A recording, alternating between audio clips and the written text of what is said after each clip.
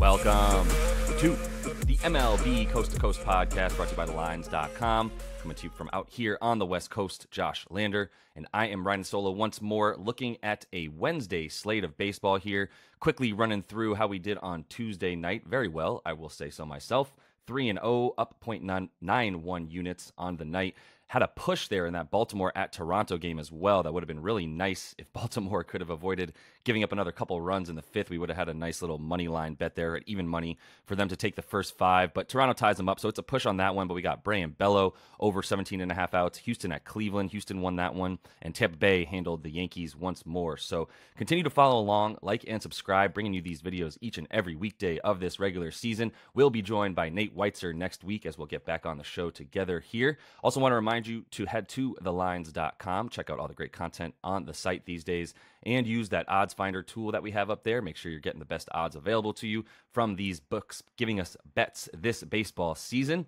So let's jump right into this slate. I got a couple picks here for you, but I'm actually going to start with a future because we just had the trade deadline, and I think it's important to at least mention that a bunch of these teams, especially in the AL, got a lot better, and it's time to kind of see how they stand right now. And where I'm looking right now is the Houston Astros.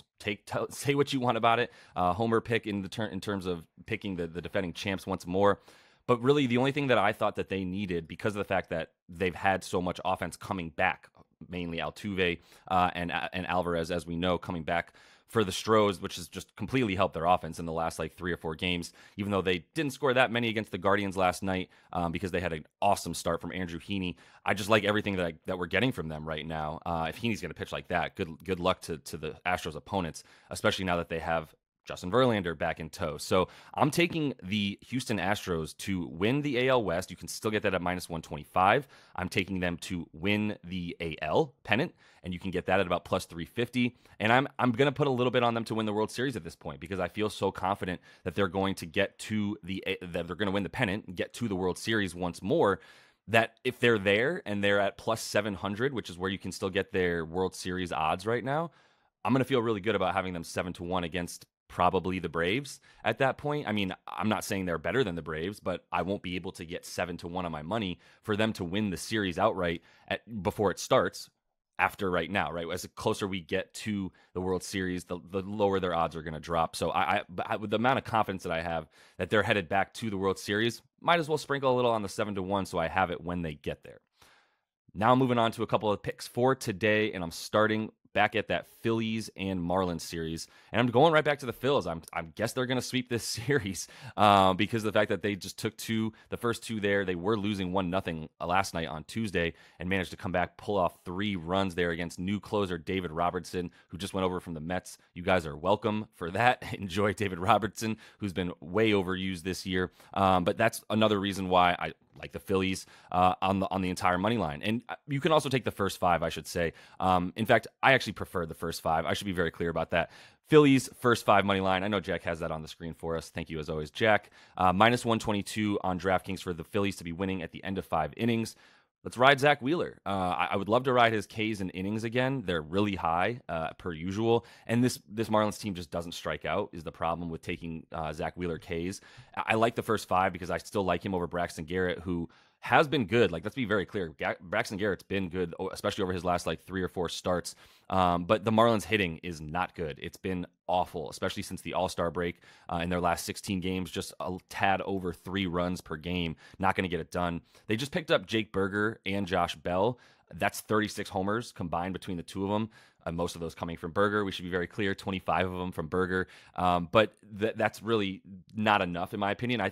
Look, Jorge Soler, obviously we know what he can do with power, and he does have good numbers against Zach Wheeler in his career, but nobody else really does for this team. And they really rely on getting on base a lot with that lack of power. I don't know if we'll see Berger or Bell in this game yet, but I do think that even if they are there, getting used to this team and everything, I'm not worried about them putting up offense on Wheeler here, who has only given up 1 run in his last last 3 starts and has been an absolute monster. He's got the best FIP in the league, and he's always had the best FIP in the league, to be honest. Like, it's been at the top or the best for most of the season, even when he was struggling a little bit throughout various points. But he's steady, man, and he's going to continue to be steady. Like I said, in the last 3 games, just 1 run, 13 2/3 in his last 2, and just 8 hits in those last 2 as well. Striking out 19 batters, by the way, in his last 2 games on the strength of 11 the last time he was out there against the Pirates. So love Zach Wheeler. Don't really want to have to bet on him directly tonight to get those Ks, with the way that Miami is a very slap-happy team that gets on base and likes to move around the bases with speed. So I'd rather just have the Phillies winning this one after 5 in the first 5 money line, -122. And I'm going to end it by fading. I'm not really fading the Yankees again. I'm actually riding with these pitchers. I think we're getting a little bit of value because people are looking at McClanahan and Garrett Cole in this Tampa Bay game and thinking that they've had a few regressions here and there for sure. I mean, especially McClanahan over the last few starts. He was kind of bad a couple months ago, and he's been kind of worse over July. I'm going to predict a bit of a turnaround from him in the form of Tampa Bay at New York, under 8 runs total in this game. And if you can get it at 8 still, by all means. It's 7.5. You lose that little hook there. Not sure if you want to play that, because I do think 8 is sort of the ceiling according to the projections that I have for this game. And I mean, Cole, say what you want. Like, his strikeout numbers are a little bit down, roughly like 5% from what it's been, where he's just been mowing guys down in the past.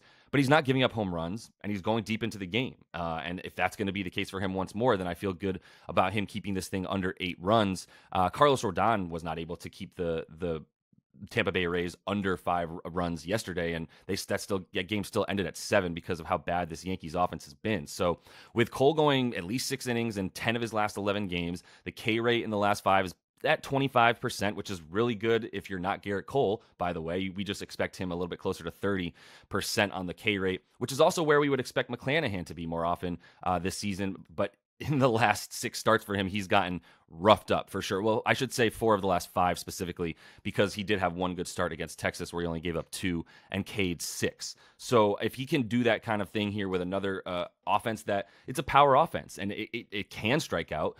It's been pretty good, the Yankees offense, in terms of not striking out against lefties, but I still think that McClanahan, if he's avoiding giving up the long ball, then he should be in a good position to be able to limit the Yankees team and go 6 once more, and then continue to be able to handle this Yankees team with that Tampa Bay bullpen. And the Yankees bullpen also very good right now all season. And as a result, you can feel pretty good about them even once, you get Cole out of the game, which I expect him to go 7.